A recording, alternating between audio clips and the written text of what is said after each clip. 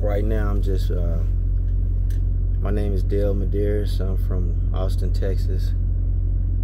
I'm sitting in my truck. I drive a truck for a living. I'm just trying to make a video right now.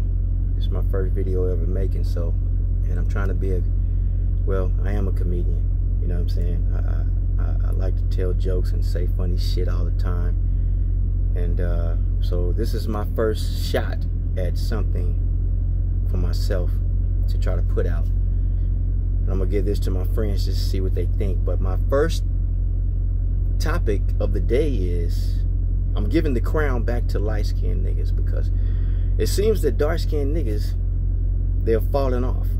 Maybe because I'm seeing so many dark-skinned gays that I'm claiming the crown back, first of all, for light-skinned niggas. And I don't care how many niggas disagree with this. This is just my opinion, because I've heard all these comedians, from Kevin Hart all the way through Mike Epps, and from looking at and then T.K. Kirkland. Everybody's entitled to their opinion, so this is mine. That's my first fucking thing to say, you know. And I've learned from these guys, because you can't hate on people that you don't know, because they're gonna help you along the way. And that's what I've, you know, being that I'm broke, and not broke, but being that I don't have any money, big money, I was tending to be mad.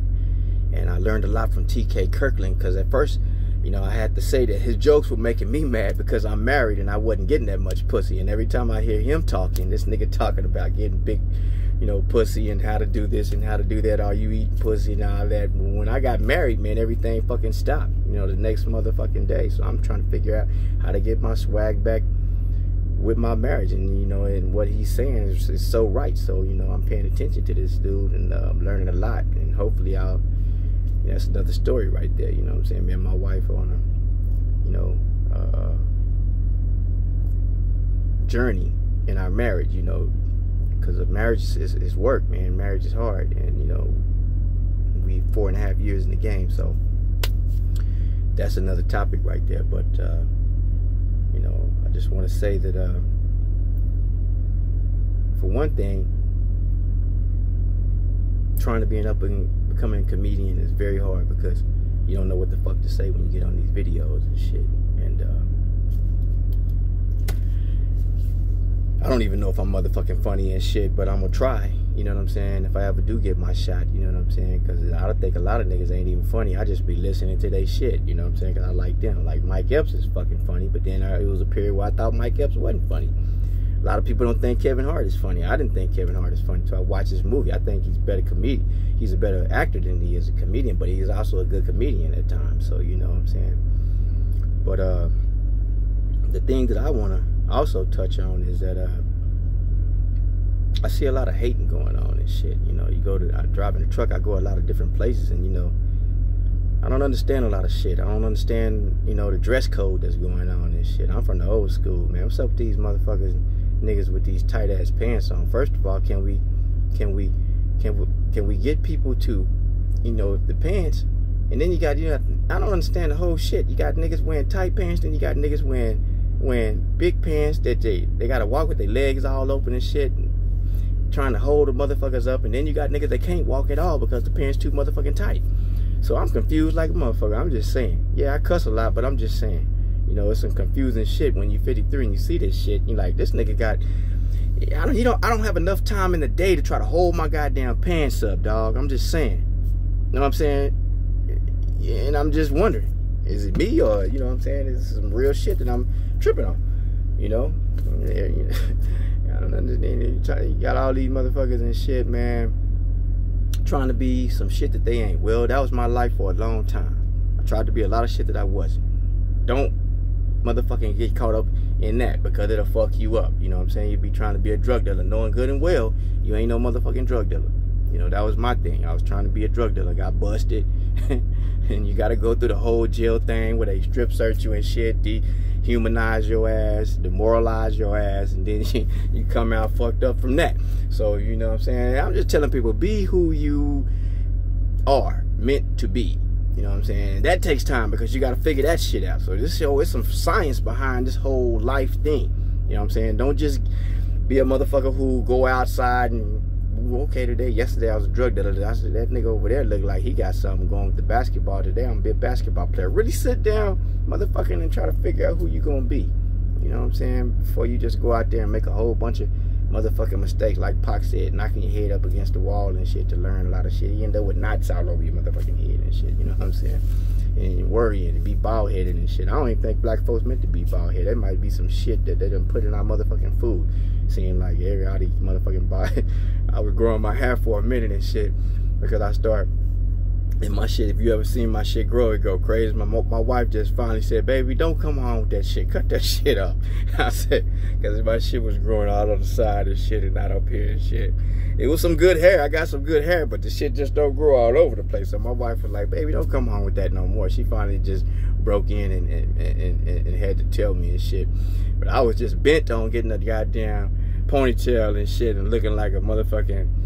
It's some shit that was in my mind how I was supposed to look with hair and shit, but the shit didn't work out right, you know what I'm saying? So I ended up cutting that shit off.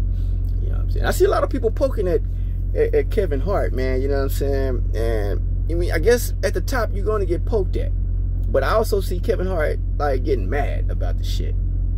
I can tell he's mad, you know, and I'll be mad too, I guess, a little bit, because I know I used to have a chip on my shoulder. Maybe I still got a little one there, you know what I'm saying? But everybody does, you know what I'm saying? And you know, I'll just be honest, you know what I'm saying? I had a lot of fights. I got beat up a lot when I was coming up. I had to learn how to fight. So, you know, you grow up, and as you get older, you're going to have chips on your shoulder, and you're going to have grudges and all that type of shit. But I see Kevin Hart maybe having the short man thing going on. And, you know, and it is what it is. He's at the top. He's going to get poked at, you know what I'm saying? But I see people also like Mike Epps. I didn't really feel like Mike Epps' video, he was trying to demoralize Kevin or make him mad in any type of way. I really think Mike Epps was serious about bringing him on, trying to make this movie Richard Pryor. If he ever gets that off, I'd like to see it. You know what I'm saying? I really enjoyed Dolomite with Eddie Murphy and Mike Epps in there. I think that shit was the bomb. It was a good ass movie and shit. I love a good movie, and that was a good one right there. For real, man. I'm gonna watch it again. But they're taking shots at Kevin Hart. I see a lot of people taking shots at Kevin Hart because he's making a whole bunch of money. You know, I mean, I didn't really think Kevin Hart was funny, so I watched his movie The Upside, and then I thought he was fucking good in that movie. And the fucked up part about it, his name was Dale. And my name is fucking Dale.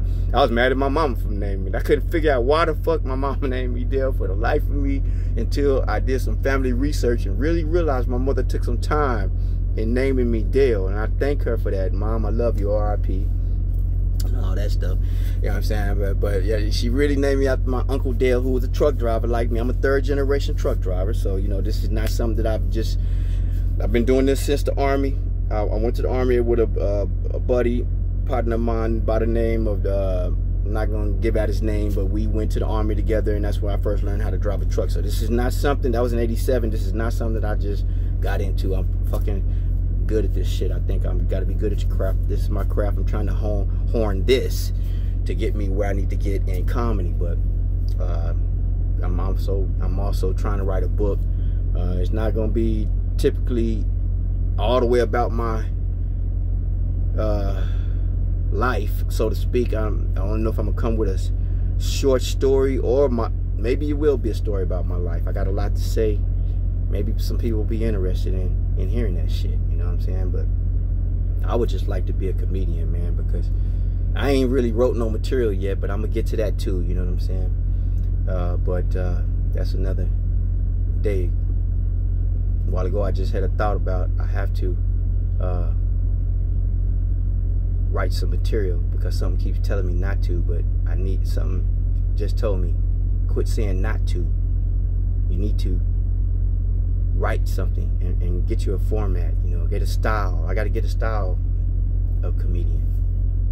And like I say, it's a lot of funny shit I see out here in this world going on and shit. The women fucking looking harder than the men. They got the men looking like punks, you know, wearing I'm sorry, I didn't mean to offend nobody, punks or whatever, but it is what it is. You know, they're making the men look like fucking flowers and making the women look like fucking macho women and shit. They're looking stronger than the men. Hell, man, truckers are some of the craziest motherfuckers you ever gonna meet in your life, man. This is, everybody's bad. Everybody's big tough trucker and shit. You gotta walk around this motherfucker here gonna try to jump me today or what? What is this motherfucker? Everybody want to be first and shit, you know. Everybody's tough, so you gotta watch yourself. And there's a lot of women doing this. They look tough than a motherfucker. I don't even know if they women. I'm gonna have to go through a throat check. You know, hit a motherfucking bitch in the throat. Bam! Is that a motherfucking whatever that thing is called right here? And just hit her right there. You know what I'm saying? Just to make sure she's a woman, because a lot of these motherfuckers look tough than a motherfucker. So gotta make sure they ain't no man out of the way and shit. I don't want to meet none. I'm glad I'm married and shit, because, man, these motherfuckers, what I hear going on and shit, all these motherfuckers sleeping with transvestite. Man, you know that's a transvestite before you motherfucking slept with him. I don't give a fuck, you know what I'm saying? If he was Richard Pryor on some crack and they told me he woke up with a transvestite and he kept on going back, that motherfucking nigga knew he was with a transvestite. I used to be on drugs and shit, and all that. I did my thing with all that bullshit, and I ain't never fucked with no motherfucking transvestite and shit. But drugs make you think some crazy motherfucking shit, especially crack. You know what I'm saying? So ain't no telling what Richard Pryor was going through or whatever. I done heard. So you can say what you want to about me. I'm just being honest with you. I done tried a lot of shit. I don't care what you say about me. You know, it's about what about you? You know what I'm saying? At least I can be honest about me. You know what I'm saying? But you do a lot of crazy shit, and I ain't never sucked no dick. You know what I'm saying? For no motherfucking crack.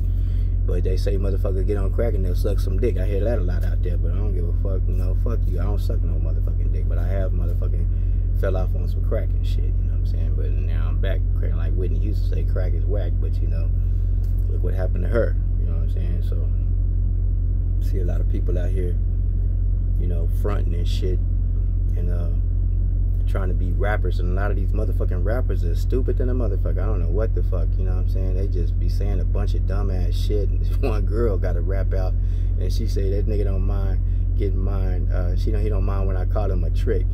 You know, this is some of the funniest shit I hear, you know. So I be telling my nephew, nigga, if you can't come up with something and make a motherfucking at least sell 50,000 copies, goddamn, cause they just saying any goddamn thing and shit. This bitch on telling me she's a pimp, and her nigga, he don't mind getting called a trick. Put my name on your bank account because I don't like waiting for my money. Man, fuck that shit. I used to try to be a pimp too. I thought I was a pimp until I met a bitch that was a badass hoe, a renegade, or whatever you want to call her. That bitch turned me. I was a simp by the time it was over with. So you can claim pimp. I hear motherfucking Cat Williams a lot.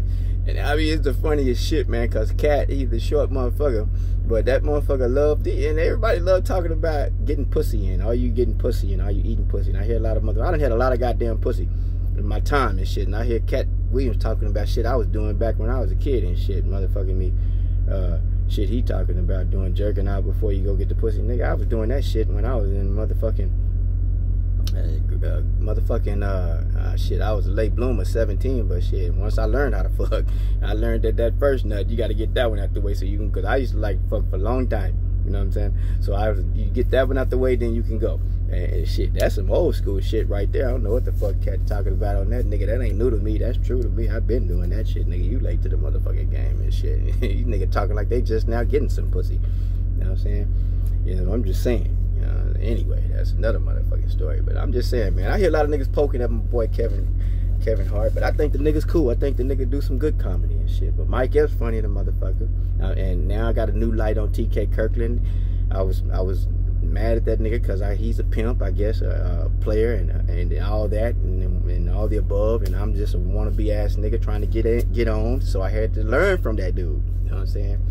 And he's teaching me a lot because I'm still watching that VALD, and I just subscribed to Sway's Universal so I can watch my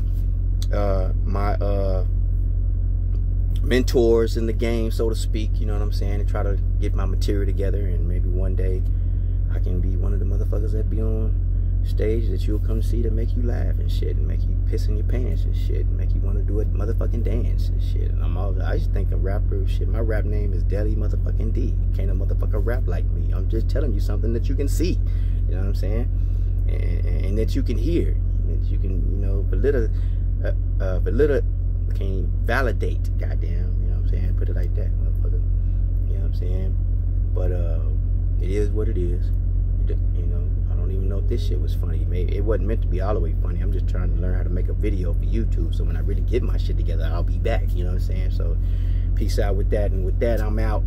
And my name is Deli D, also known, my real name I go by is Dale Medeiros. They call me Deli D. I don't know what my stage name may be, but when the time comes, you'll see. Be looking for me, because here I go, and I'm gone. I'm out, you know what I'm saying? And that's a wrap, you know what I'm saying?